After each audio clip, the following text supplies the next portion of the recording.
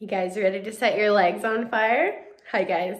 I hope that everybody's staying healthy and positive right now. I know it's a pretty hard time that we're all going through with COVID, but I think we're just doing our best to try and keep each other motivated. So a couple days ago, I had asked you guys on Instagram if there are any workouts that you wanted to see that we could do together during this time. And the replies basically said that you guys wanted to see, it was kind of a tie between grip strength workouts and exercises to boost uphill running performance. So I actually already shared yesterday a grip strength workout with you guys on my Instagram feed.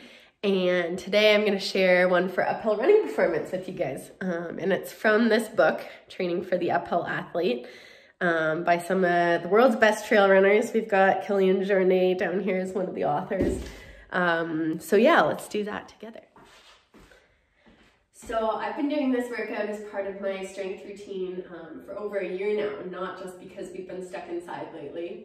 It's a really good one, and your glutes will burn by the end of it. You'll probably be sore after.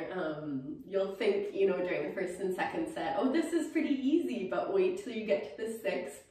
It's really hard.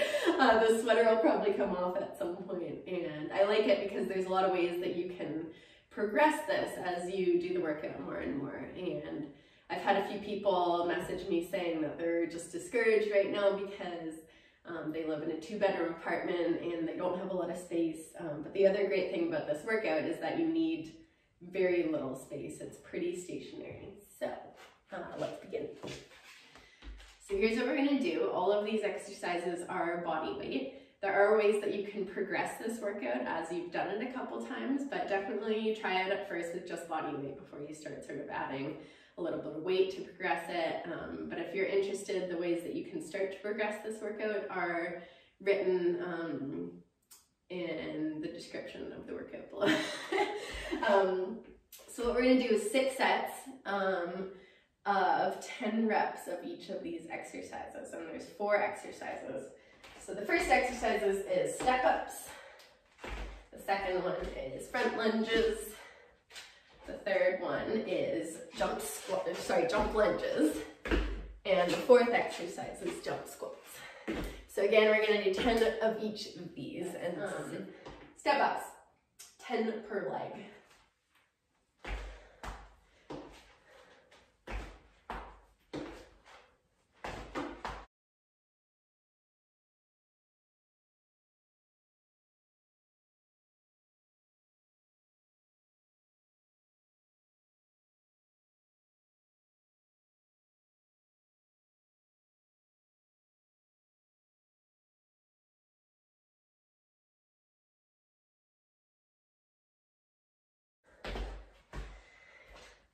Okay, second exercise is front lunges.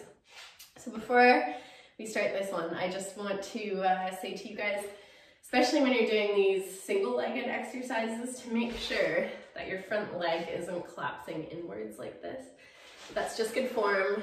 We don't want any injuries happening from this workout. So just make sure that it's staying in line with your nose.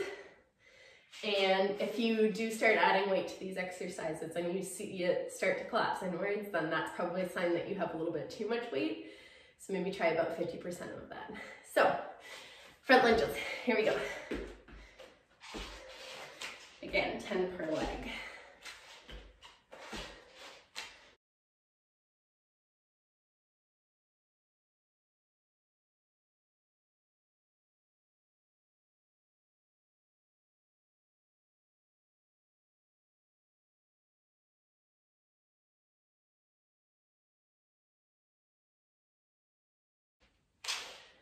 Okay, jump lunges. Make sure again that this knee stays in line with your nose. None of this. No wobbling.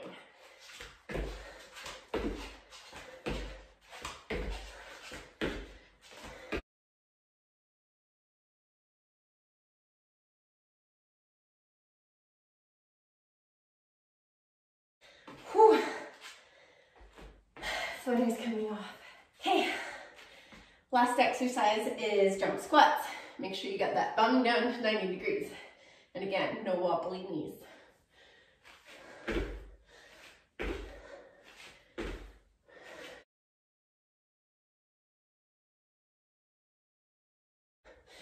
Make sure you guys jump as high as you can. You want to be firing quickly in between these jumps. And so in between sets, you guys can rest for 1 to 2 minutes, grab a drink of water. What I actually like to do, if you're feeling motivated, is to throw in a little bit of core. So this is what I do. You can use your chin up bar, and I do 8 times toes to bar.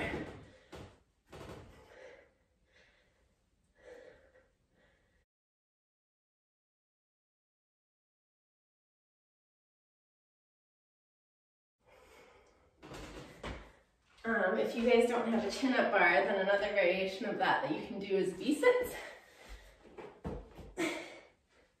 Core is always something that's good to do for runners to help prevent injury. So, and if you have trouble with V-sits, another one that you can do as a slightly easier variation is just toes to sky. So lay on your back, put your heels pointed at the roof, and try and raise your butt and leave footprints of your shoes on the ceiling, so to speak. I don't want to see any of this. That's cheating. Your feet should go straight up and down. So try to do, if you're doing that variation, maybe 15 to 20 of them instead of 10. So I'm going to do those core exercises for the first 3 sets. And then I'm going to switch it up for the second 3 sets. And I'm going to do a plank instead on my forearms, where I'm going to punch forward. And I'll probably do that for about 45 seconds or so. Make sure if you're doing that, just keep your hips level when you're punching. You don't want to be wobbling from side to side like this. Keep them stationary. Stay strong in here. And if you find that hard, then just try and do typical plank for as long as you can manage. And if you have a really hard time even with plank, then try it on your knees like this. Make sure you don't have saggy hips. Like, you don't want to see this, and no butts in the air.